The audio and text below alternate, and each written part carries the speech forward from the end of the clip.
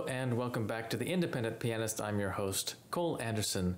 As always, today's piece was a request from more than one person actually. It was a request from a Patreon subscriber a while back, and also I got a comment on a YouTube video by user Wise Pilgrim, and they requested the last movement of the Tempest. Actually, I'm going to be covering all the movements, but since the request specifically was for the last movement, I'm going to start with that one, and there's plenty that can be said about only this movement, so I thought I would start with it and work backwards, as is fairly typical for me by now. Actually, what I sometimes do of uploading a multi-movement piece in reverse order is a little bit reflective of my practicing methods.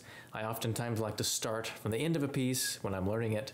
Frequently I run into students who play the first half of a difficult piece really well, and then they tend to have problems as they approach the end. So to counteract that, I find it's often a great idea to start practicing with the last sections, and it's just become kind of a habit for me. Starting the analysis of this sonata with this movement is a little bit problematic because this is one of Beethoven's most concentrated sonatas, motivically speaking.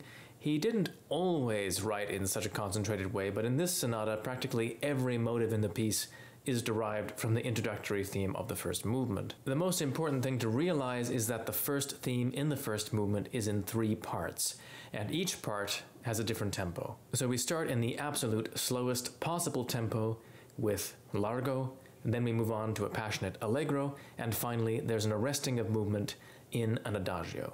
An adagio is not quite as slow as largo. Each tempo also has its own motive. So with the largo we have an arpeggiated chord.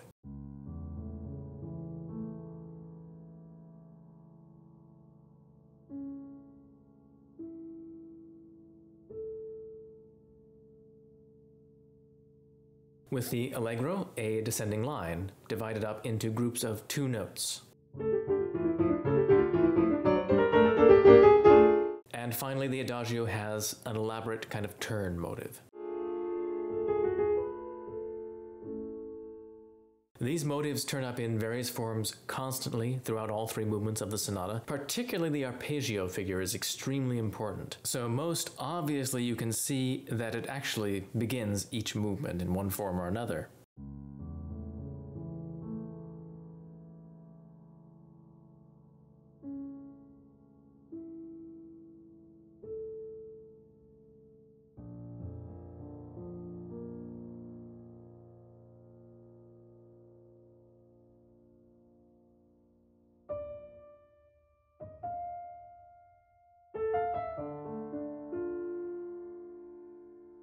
But in addition to that, it also becomes gradually abstracted into an octave leap in various places over the course of the first movement, and then reimagined as a distant kind of drum roll in the left hand in the slow movement.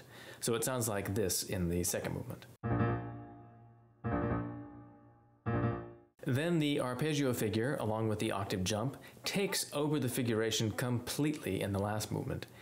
So as you heard, there is a continuous left-hand arpeggio figure in 16ths, and the 16th motion continues uninterrupted through the entire last movement. And it's this figure in the last movement that gave me a good deal of pause when I was practicing this piece, because the way that Czerny, Beethoven's student, recommends playing this in his excellent book on interpreting the Beethoven sonatas, which is also the way you frequently hear it played in concert and recording, is with a continuous pedal held through the first 3 bars, and then also through the following 4 bars. So it ends up sounding something like this.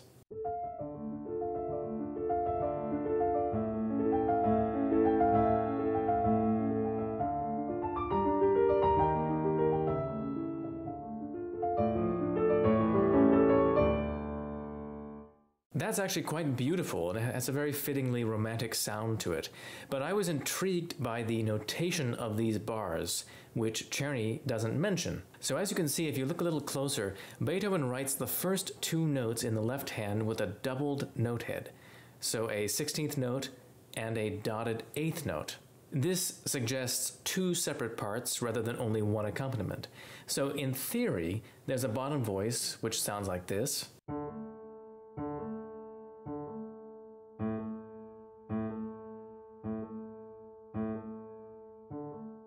And then an upper subsidiary part that sounds like this.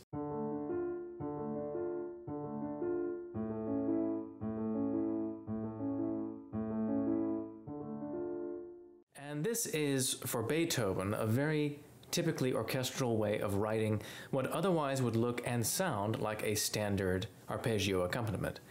What isn't clear is to what degree this instrumentation of the left hand is supposed to literally sound through in performance. If you avoid pedaling starting from the first note of each bar, you get a quite different sound to the texture, something like this.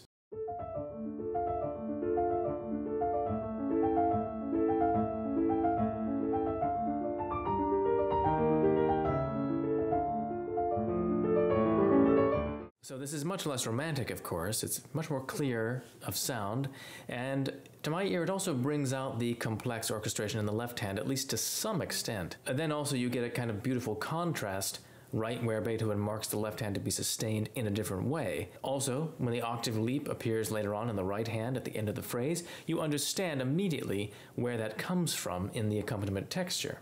So listen one more time to the entire opening theme played in this manner.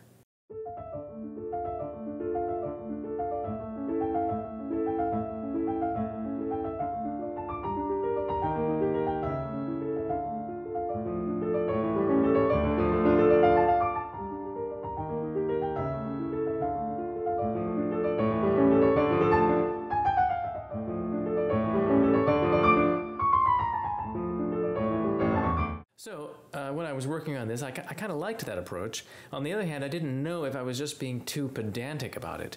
You know, there's always a danger in taking the indications in the score too literally, and that can result in caricatured performances sometimes. And I'm always kind of on guard against things like that happening. So there are some cons to playing in this way. First off, it does remove some of the romantic sweep and intensity of the opening, and later on when the same figure occurs again in a louder dynamic, it's a little harder to justify this kind of drier sound. I oftentimes found myself using more pedal in some of the later occurrences of this motive. So from that sense, it's a little bit inconsistent perhaps to do this only sometimes and not other times. So I was just thinking about this and going back and forth about it, and I decided that I really wanted to not only reference some recordings of this, but also just get the perspectives of my friends, teachers, and colleagues, you know, to ask their opinions and see what they had to say. So I did. I emailed a handful of some of my friends, and I got some very fascinating and very different replies from these different artists. So my wonderful mentor from Oberlin Conservatory, who I studied with during college, was Peter Takács. And he has a wonderful complete recording of all the piano sonatas of Beethoven on Naxos, which is definitely worth checking out. So he was firmly on the non-Czerny side. He thought that you should play the opening with as little pedal as possible to bring out that texture in the left hand. And he even was pretty extreme. He was of the opinion that the entirety of the opening should be played with as little pedal as possible, with the only sustain really provided by the fingers, exactly as Beethoven notated. And of course, you can hear a great example of that kind of interpretation in his recording of the sonata. Something similar to this was also the opinion of my good friend Dr. Joel Schoenhals, professor at Eastern Michigan University. He's also played the complete cycle of sonatas. He has a lot of experience with these pieces. You can check out his performances on YouTube, actually, of the complete cycle, which are very worthwhile and very beautiful and interesting interpretations. And he did something very similar to this and also agreed with that point of view. On the other hand, my teacher, when I was a teenager in Seattle, studying at the Seattle Conservatory, Mark Salman, another veritable Beethoven expert. You know, he's played the entire cycle of sonatas at least once, and he's writing a book on Beethoven interpretation as well. He's a very fascinating personality and artist, and he also has a series of lecture performances about various of the early sonatas available on YouTube. I think they're unlisted, so you have to follow links from his website, marksalman.net, but I have a link to them in the description box if you're interested. Anyway, he pointed out the Motivic connection with this left hand and the later octave jumps in the right hand that I just mentioned. I hadn't noticed that before, actually. It's really fascinating. But he opined for himself that he had never been able to bring out the multi-voice left hand in a way that he liked enough. And he thought that Czerny's indication of pedaling in the opening probably indicated that this detail is a compositional detail that was actually intended to remain beneath the surface of the performance, visible in the score but not necessarily audible in performance. Czerny at least did say, and he tended to be reliable, that he had studied the sonata with Beethoven personally, so one would assume that Beethoven would have brought this point up with Czerny specifically if you really wanted it to be literally audible. So that's definitely a very convincing argument as well in favor of the more romantic sound in the opening.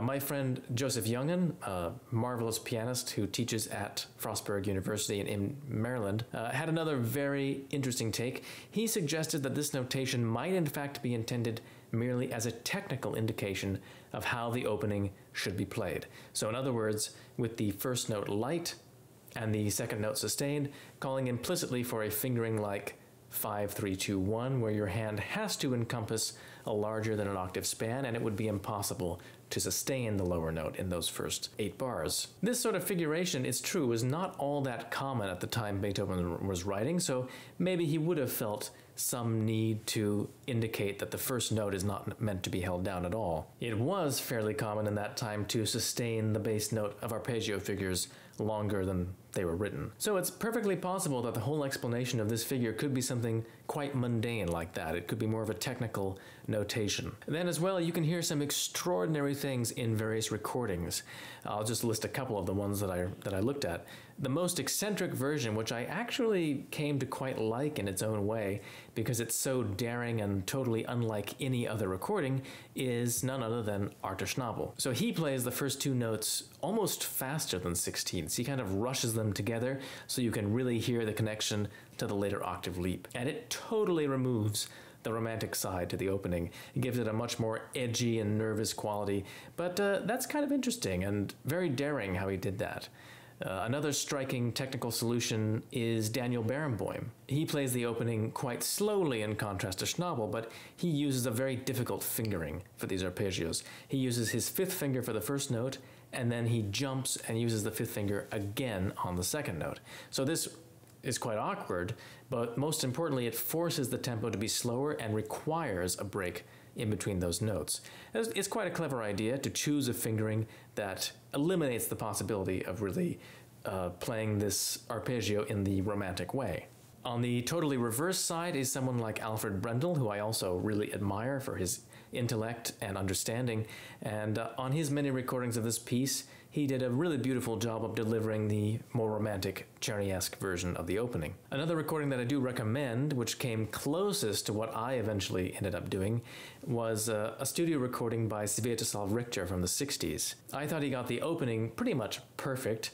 The rest of the piece I play, I think, quite differently from him. I opt for more pedal and more of a tempestuous style. His recording is pretty understated, very beautiful in its way. So in the end, I did decide to bring out the left hand, not because I was necessarily completely convinced intellectually by one argument or another, but more because I was just very moved by the sound of it, by the kind of fragility and limpid quality that the opening takes on when you play it this way. The contrast that you get between the first few bars and later on when the bass is sustained is also just too beautiful and exquisite to my ear to pass up. So do I think this is how it has to be? Not at all. I think there's plenty of evidence supporting either version.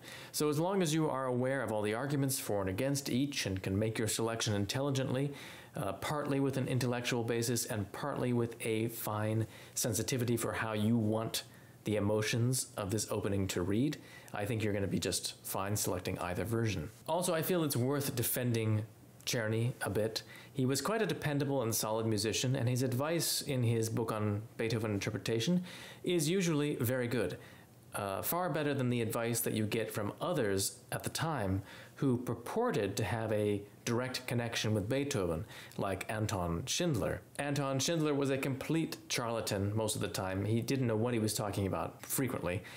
He loved to take potshots at Czerny's expense. Schindler wrote one of the very first Beethoven biographies, which was almost entirely fictional, and even Beethoven referred to him as a total bungler. But even nowadays, though, someone like Andras Schiff took exception with Czerny's story about Beethoven being inspired in this movement by the image of a horse and rider, who apparently were galloping past his window. So Schiff, by the way, in contrast to this kind of interpretation, takes a very slow tempo in this movement. I think it's about 52 for a measure. He also uses a lot of rubato. It's a very interesting interpretation. In my view, he exaggerates the allegretto marking in favor of a kind of very lingering interpretation. I certainly don't think this movement is supposed to literally depict the gallop of a horse, but I think this kind of insistent, perpetual 16th note motion and the continual intensity of emotion, which is created by this and which is maintained throughout the piece, suggest some kind of restless, reiterated movement. So I don't think it's really too far off to imagine that it could have been inspired by the idea of some kind of relentless pursuit on horseback. And I think that it has that in common with many perpetual motion finales which don't literally evoke the sound of a horse galloping. Czerny's metronome marking is 76 for a measure, and I think it's a very good one. It's some people play this much faster, some people play it much slower, like Andrushev. But I think that tempo marking is actually entirely in keeping with various other indications that Beethoven gave for similar allegretto movements in his output. So at any rate, I've probably spoken enough for today about this movement. Only one more thing to mention is that the other two motives that I spoke about in relation to the first movement do indeed show up in this movement as well. The falling two-note idea occurs in conjunction with the embellishment idea in the second theme of this last movement. So they're combined together like this.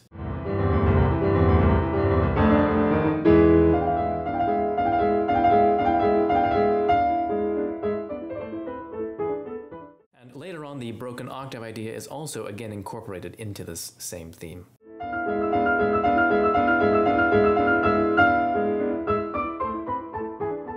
So it's an extraordinary example of what we could call motivic economy. Everything really developed from that first theme in the first movement. But I'll go into more detail about the structure of the other movements in my follow-up videos, which will be coming out over the next couple of weeks. So please enjoy the complete performance and do consider supporting the channel if you can. If you enjoy this content, it helps me to continue bringing you this content. So you can do that easily through www.patreon.com/independentpianist. I also have links to other methods of making a financial donation should you wish to. Also, if you're interested in studying with me, feel free to drop me a line at cole@independentpianist.com. I teach online and I still have some space in my studio left if you're interested in doing something like that. But in the meantime, please like the video, subscribe, and stay tuned next week for the next part of this sonata.